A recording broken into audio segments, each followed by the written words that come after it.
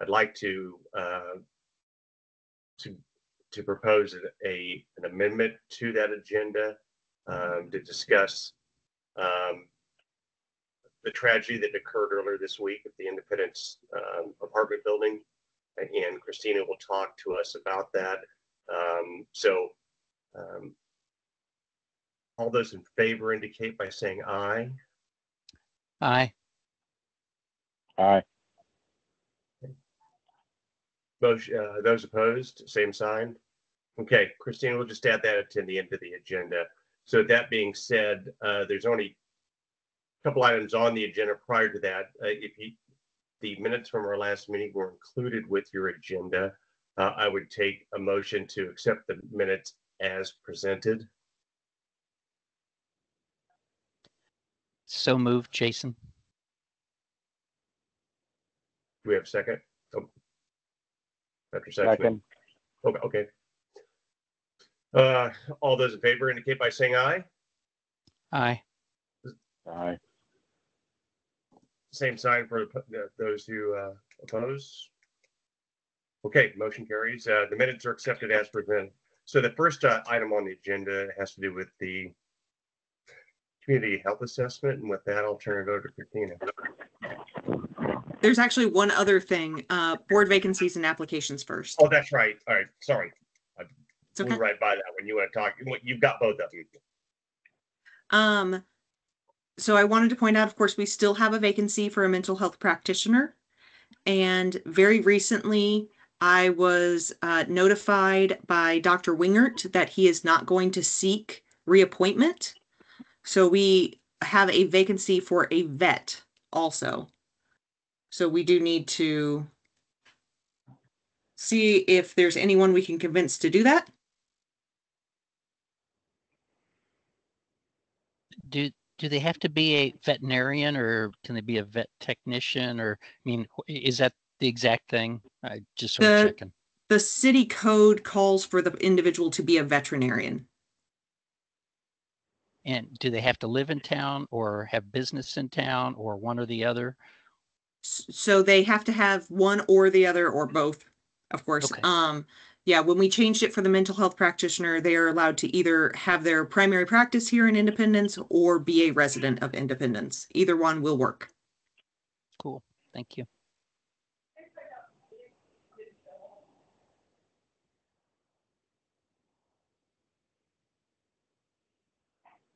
So if you know someone, please notify Christina. Yes, I can go ahead and send out the application to everyone, so you guys have it, and what the criteria are that we're looking to fill. And that way everyone, if you come across someone who would like to join us 6 times a year, we would love to have them.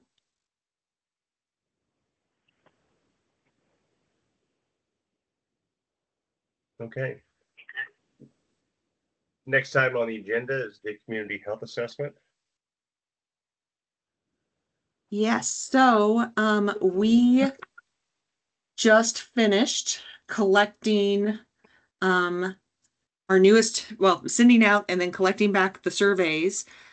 We received back 2,260 surveys, which brought us to a 90% confidence interval with a 2% margin of error. So we were very happy to get back the number of surveys that we did.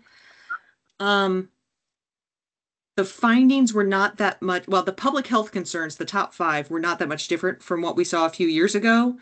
Affordable housing, mental health, houselessness, availability of affordable health care was a new one on there, and then firearms and gun violence.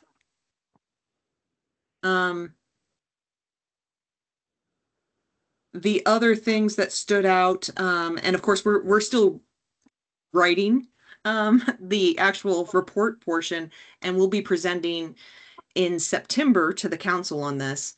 But some of the other things that stood out, suicide is the second leading cause of death for those that are ages 1 through 44. It's the second leading cause of death in Independence is suicide. And going along with that, suicide related ER visits have increased in the last, well, in the 5 years of available data that we're able to access. So we're seeing continued issues with mental health. Poverty was a big issue. We had 19% of our respondents worried that they would run out of food before they had the ability to buy more. And 23%, so almost a quarter of our respondents, said that they sometimes have to choose between buying food and paying a bill. So rather disheartening. This is not really that surprising to most of us in public health and healthcare, I'm sure, but when we asked our respondents to rank their overall health, those with higher income were more likely to rank their health as very good or excellent, while those that had lower income were more likely to rate their health or their overall health as fair or poor. I mean, those are some of the biggest takeaways. So we are still seeing a lot of issues with mental health. We're still seeing a lot of issues with poverty. Overall, the leading cause of death for citizens of Independence remains heart disease. But yeah, we have a lot. So I wanted to make sure you guys were aware. Yeah. So when is there a written thing, and do you have time before the council with a part of a study session or something to report? And then yes. I guess what do we do with this So we are scheduled for a study session before the council. I believe it's the second Monday in September, which is either the 9th or the 10th. I would have to look at a calendar. I apologize. But we're scheduled for that first study session to present that evening. We expect that we'll be, if not done, very close to done with the written report at that time. So we'll be able to post it online. All of this data will then lead to the next step, which is our community health improvement plan. We'll be bringing stakeholders together that will include some members of the Board of Health, I would hope, to come and decide what we should focus on for the next 3 to 5 years, taking into account not only everything, all of the survey results, but also all of the knowledge of our stakeholders about what our capabilities are and what we should be focusing on, what they see. So we have big steps ahead of us.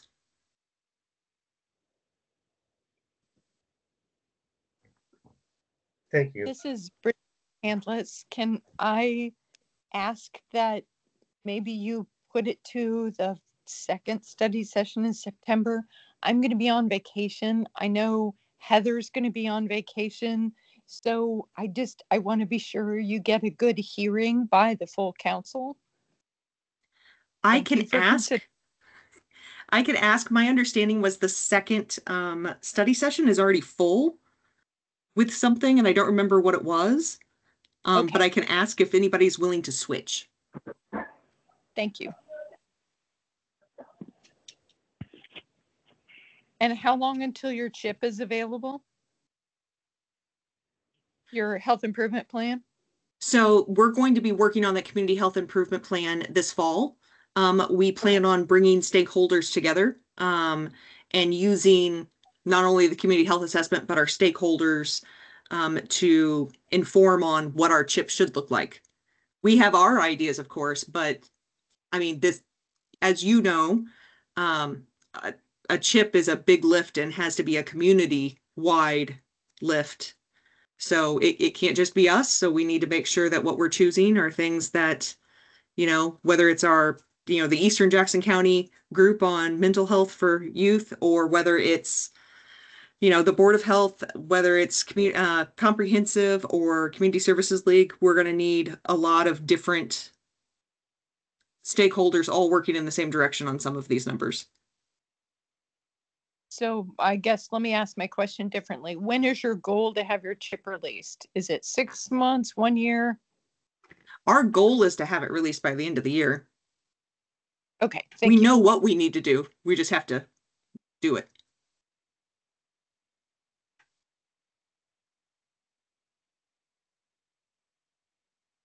Any other questions? Christina, thank you for that.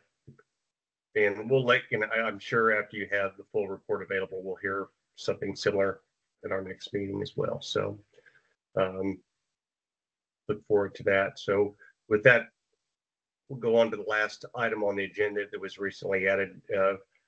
What part does the health department play, or will it play, in the tragedy that occurred earlier this week at the Independence Apartment building? So yes, Independence Towers and the tragedy that occurred